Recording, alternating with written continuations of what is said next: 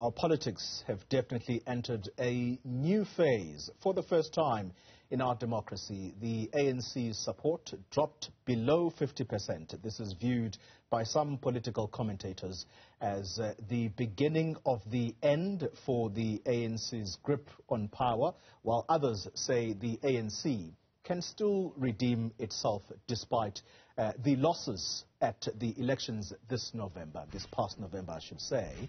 Well, for more on this now, and in particular, the future of the ANC, I'm joined by the Northern Cape chairperson of the party who doubles up as Premier of the Northern Cape, Dr Zamani Saul, who has written a very interesting opinion piece about what ails the ANC. Dr Saul, thank you for your time.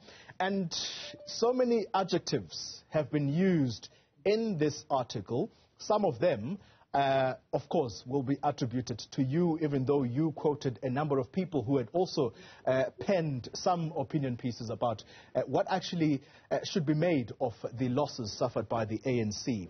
So, but what stands out for me, the description that stands out for me is that where the description that is placed on the ANC is that it is a party which suffers, quote unquote, from a credibility crisis. Is that your characterization of the ANC in its current state? No, good morning, Cody, and also good morning to the viewers, and thanks for the opportunity. I think you are asking a very important question, which I suspect that the response to it has been concluded in the minds of many South Africans. As the African National Congress, we do suffer a credibility crisis.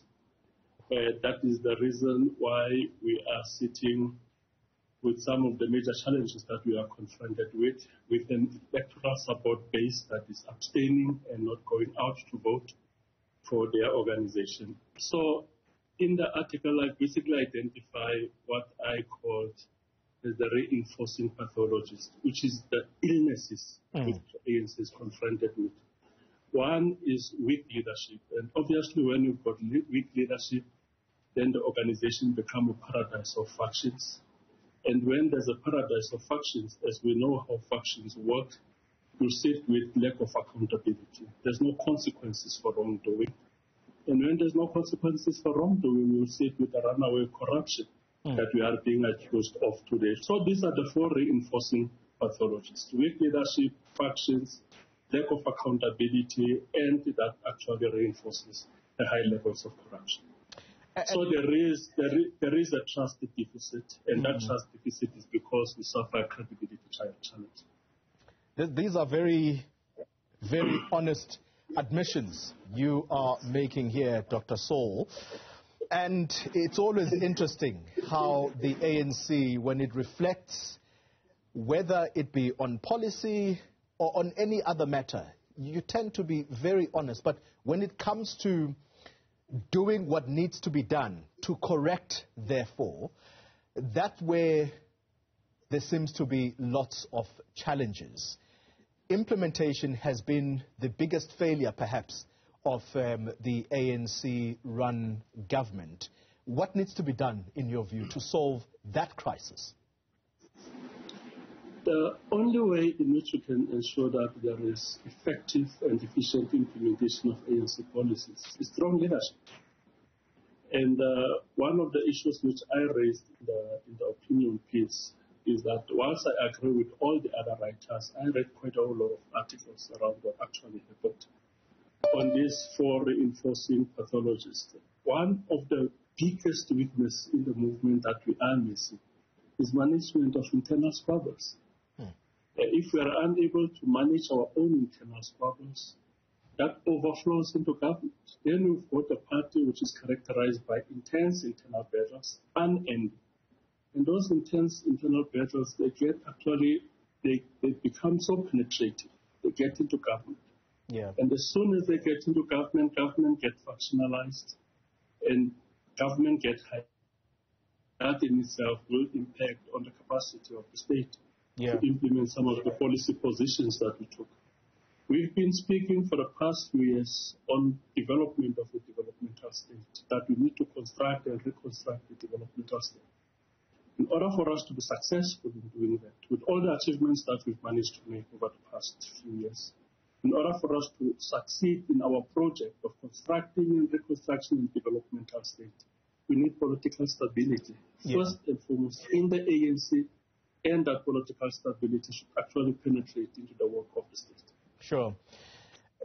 As you make these honest admissions, Dr. Saul, you point out, and repeatedly now, that the ANC also suffers from a weak leadership.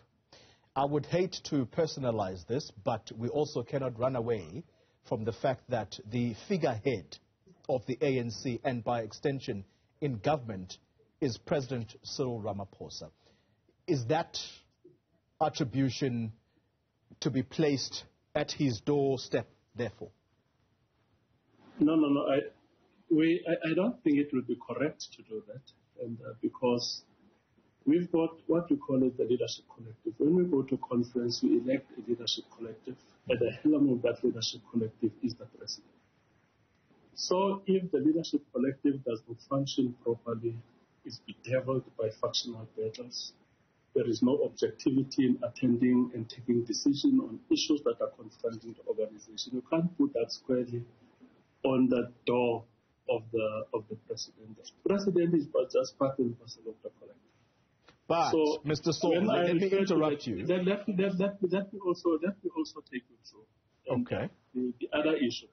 The ANC, in terms of issues of leadership, is quite diversified. You've got provinces which are there. You've got regions and branches which are there. What I mean by challenges of leadership, I actually means that we have to look into the issue of leadership holistically, right from the branch level. Do you know that a branch chairperson today might be the regional chair tomorrow, and that regional chair might be the provincial chairperson the day thereafter, and might land up in the National Executive Committee.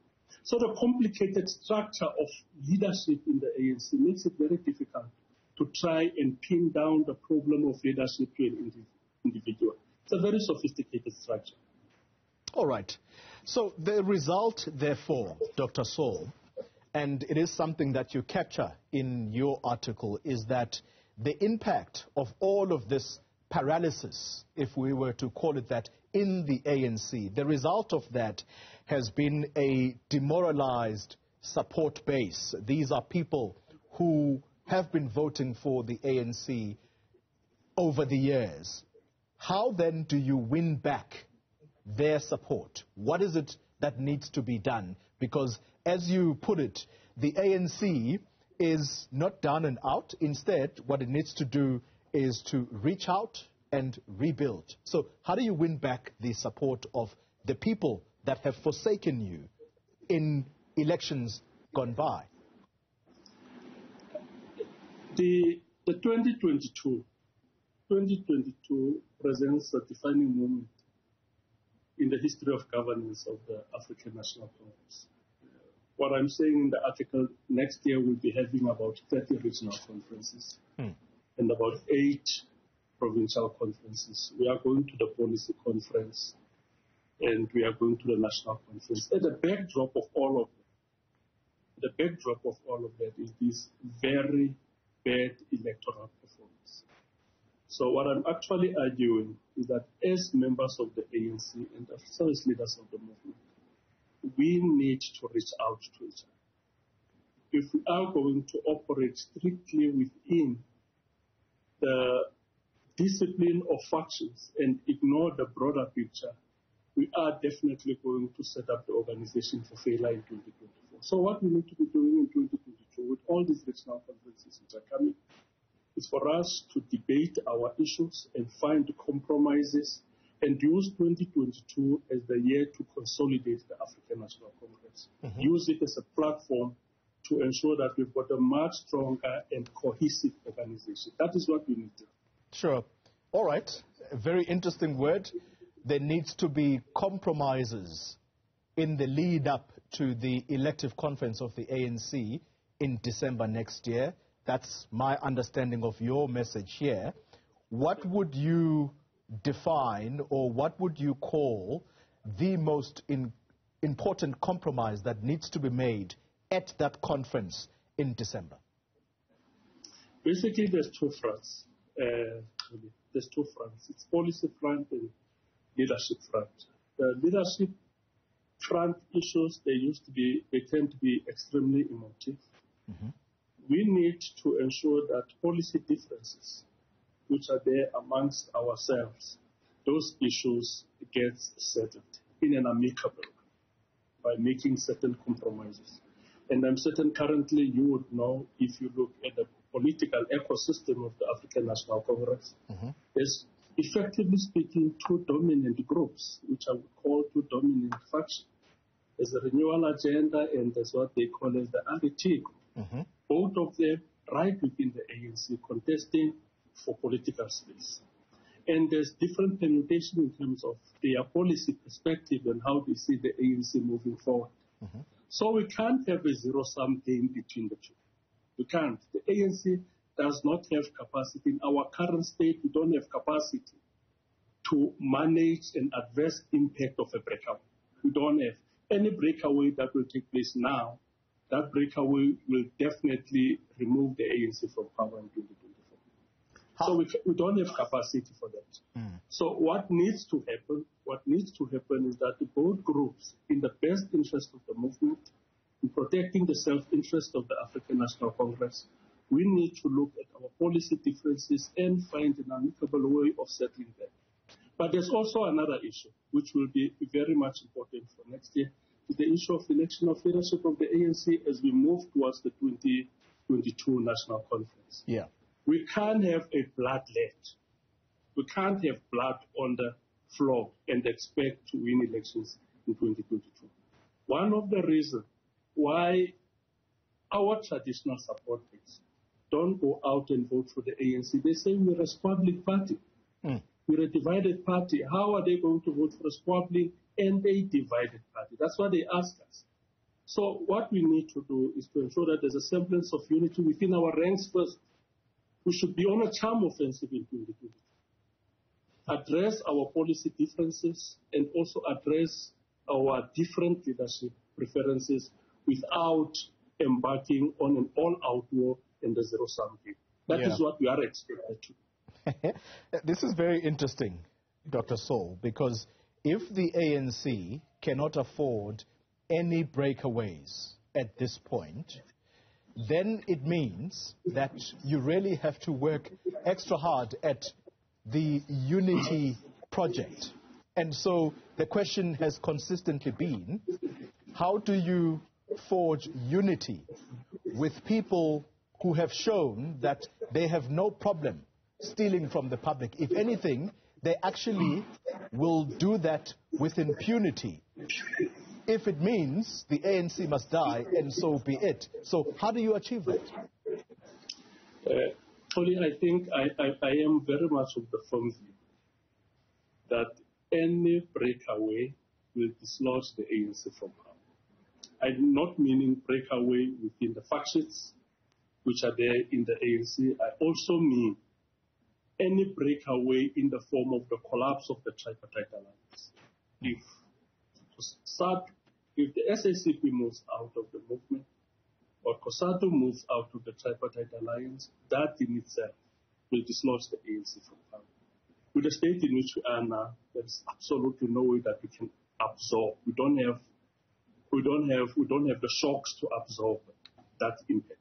Mm-hmm. But the issue is then how we prioritize our thing. Every time we speak about building unity within the ranks of the movement, people then say, are you speaking about building unity as a kind of appeasement to corrupt individuals? Mm-hmm. The reality of the matter is, it's not egg and chicken situation. An ANC that is not united will not be able to fight corruption. In order for us to fight corruption effectively in this country, we first need a cohesive organizational machine of the African National Congress to lead that fight against corruption. Mm-hmm. There is no divided ANC. There is no divided ANC There is no fragmented ANC. There is no weak ANC that can fight corruption. It's a strong and a united African National Congress that can wage a formidable fight against social ills, including corruption. So it's not an egg and chicken situation. First and foremost, we need a strong ANC to fight corruption. If the ANC is weak, we won't be able to fight corruption. Sure. If the ANC is weak, then the organization will be colonized by factions. And after factions have colonized the movement, we are definitely going to see a situation where there is lack of accountability, and that lack of accountability will ferment and incubate corruption. Yeah. All right. Let's taper down then this conversation. Leadership issues aside, there is the issue of a lack of morality, it would seem, in the ANC. And there's very clear evidence of that. Many examples can be made, but I want to focus the attention in your province, Dr. Saul.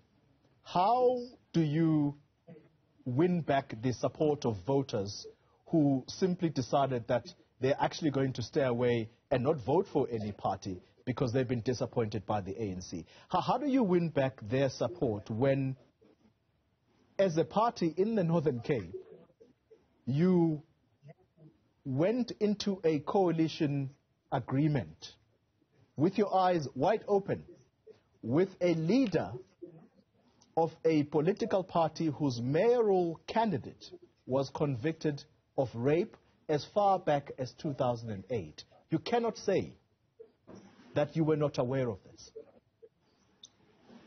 No, sorry, let me just come in quickly on the issue of morality. That thing of a mayor that has been convicted of rape happened in the Western Cape, not in the Northern Cape. All right. And yeah, but we've got coalition agreements with the Patriotic Alliance in the province, and with clear terms of what this coalition arrangements means. But on the issue of morality that you raised, we're a revolutionary movement as the ANC. So what we speak about revolutionary morality.